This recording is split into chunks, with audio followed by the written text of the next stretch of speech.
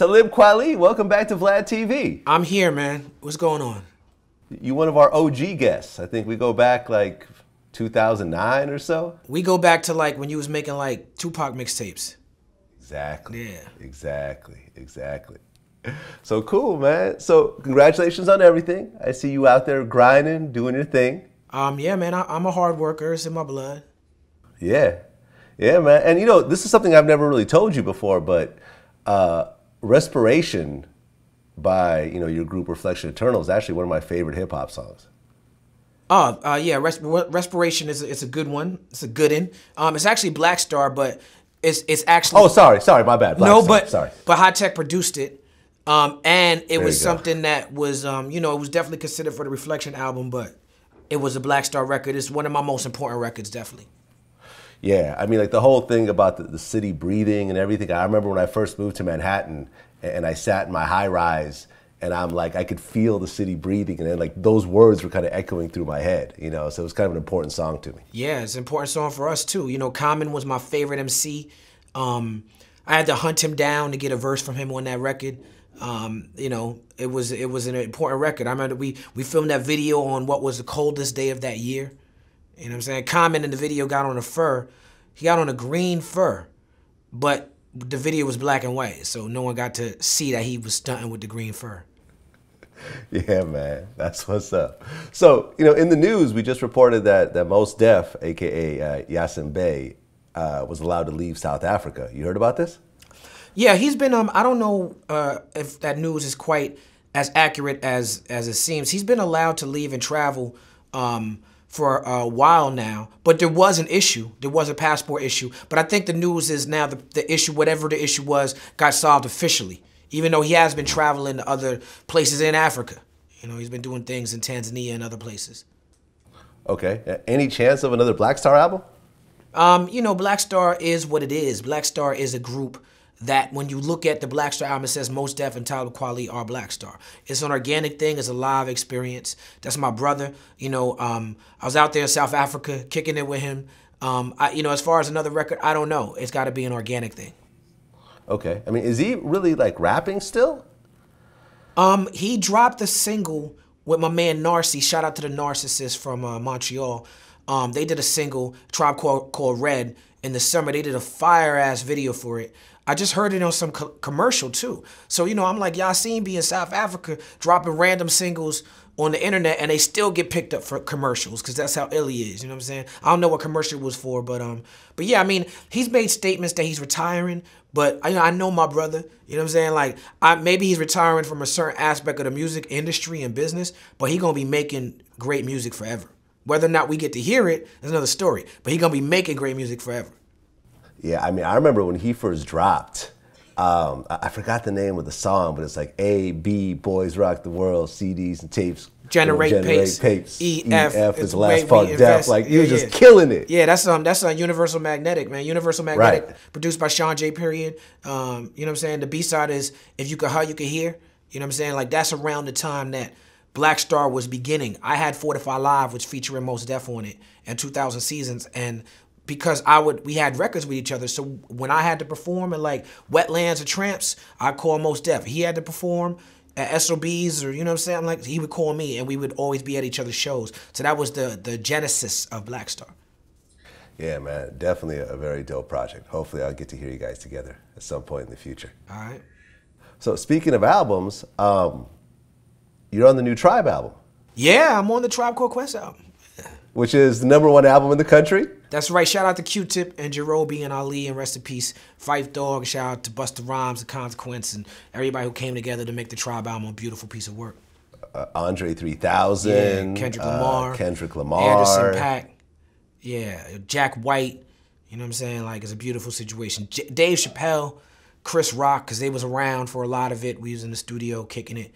And they was very inspirational to the process, I think. Which is what led to the SNL situation. You know, it was, you know, I actually went over Q-Tip crib. I was at Q-Tip crib last night working on music, you know what I'm saying? Like, I went over his crib to work on a record for my new album that we had been working on for years. And when I got there, him and Jerobi was working on that Tribe. They was working on the album. So I was like, fuck my song. You know what I'm saying? Like I sat in the corner and I just was a student. I was grasshopper. You know what I'm saying? Like just on the wall, just watching the process. And then, you know, by the grace of God, I was asked to be on the Killing Season record. Shout out to Jerobi once again, because he told me that he had written his verse for that when he had watched me on CNN with Don Lemon. And it was like just divinity that I ended up on the record with him when that's where he got the inspiration for the verse. Yeah, I mean, if you look at like a certain type of East Coast music, it really, I feel, comes from like tribe in terms of like the root and like the whole family tree. In the same way that you look at like Dr. Dre on the West Coast, and you look at like the Kendricks and the Games. I mean, but it's not just East Coast music. I mean, Tribe Called Quest has made not just some of the best hip hop music of all time, but some of the best music of all time. Some of the things Q-Tip and them have done have just been revolutionary with the music. And when you see his impact, like, you know, when you see that, you know, whether it's producers, there's producers that I work with like Dave West, 88 Keys, that got they start from working with Q-Tip. Like that sound, that's perfect. If you were to encapsulate hip hop and put it in a time capsule and aliens would come down, you're like, what's brilliant hip hop sound like? You're gonna play them a Tribe Called Quest record. You know what I'm saying? Like Q-Tip introduced us to Jay Dilla. Jay Dilla arguably might have mastered the Tribe Called Quest sound better than anybody. But that sound you talking about, like our upper echelon of hip hop, our standard of hip hop. Jay Dilla's the standard bearer. That's why even before he passed away, he was hailed as one of the greats because he was creating hip hop that was so gorgeous. It would just bring tears to the eyes. It's like, it's a type of hip hop that you can't front on. Nobody can front on it. If you have a soul, you know what I'm saying? If you've ever been in love, you know what I'm saying? Like, this is music you cannot front on. And you're right, Q-Tip is the father of that. We all his sons. When Pharrell says that in the documentary, he says we are his sons. Kanye West, Q-Tip's son. Black Star, we come from this, man. Like I had these dudes posters on my wall. If you look at my Instagram right now, there's a picture of me, 15 years old. I'm in the Building nightclub. I'm with Jerobi and I'm with Ali. I was 15 years old. I took pictures with everybody in the club. Tribe Called Quest is so much a part of my psyche, I forgot until I was at Tip's house working on an album that Jerobi was the one who got me in the club that night.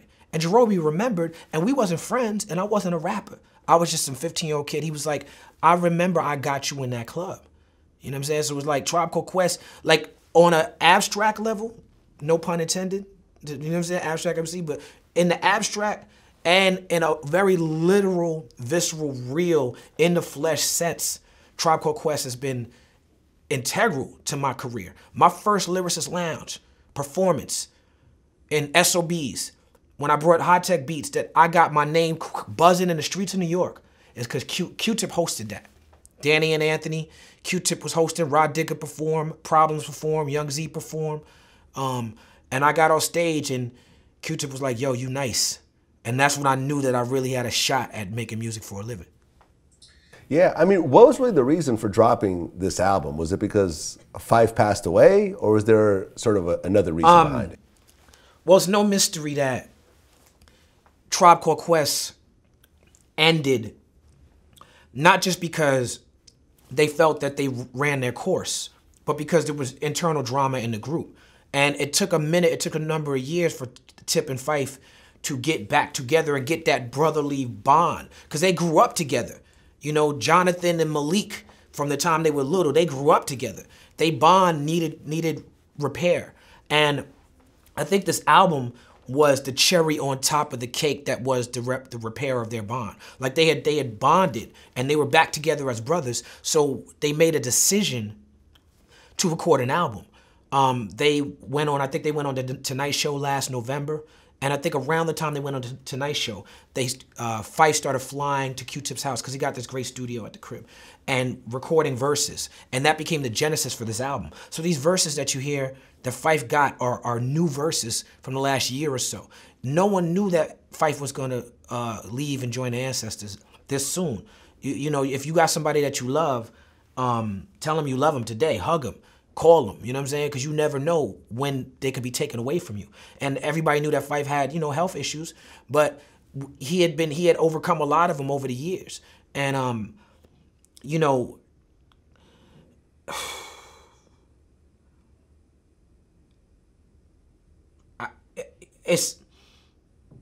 there's people where I'm not religious, but we need each other to survive.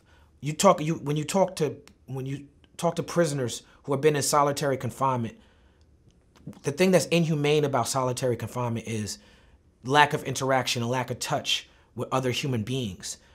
That touch, that interaction that we need to survive, the fact that we need love in our lives for the human spirit to feel energized, the fact that we take in oxygen and we breathe out carbon dioxide, and the trees take the carbon dioxide and turn it into oxygen, which we then breathe in.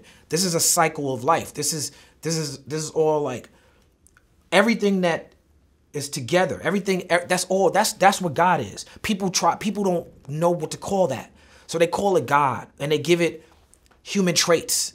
You know what I'm saying? And they're trying to come up with an explanation for the unknown.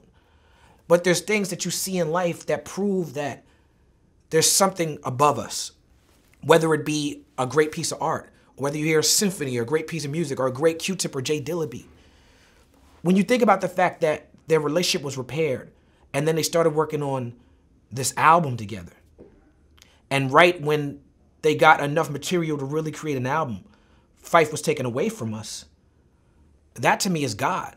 You know, that's God's plan. And it seems sad and tragic, but we also have to celebrate the plan. You know what I'm saying? Like, this is how it's supposed to be. Like, Phife has given us so much. He might be, his body might have left, and his body might not be working, but his spirit, what Phife Dawg is and Tribe Called Quest has given to the world is indelible. It'll go nowhere. He'll be alive forever. Yeah, and it was a great album. You know, and it's really a great fucking piece of work. Like, the shit is just phenomenal. And I got to be on it, man. And that's like a dream come true. And that shows you, that's also God too. That also shows you that you can speak truth to power. Like, I visualized this when I was 13, 14 years old. I used to sit in my room listening to Tribe Called Quest music over and over again with posters of Tribe Called Quest all around me. And here I am on their final album, bro. Like, that's speaking truth to power in a very real way. Yeah, and it really sounded, it sounded very natural in terms of you being on there. Like, I never really thought about it before, but once I heard you on that record, it was like, oh yeah, like, you know, if Talib was a different age, he could have been a native tongue back in the day and so forth.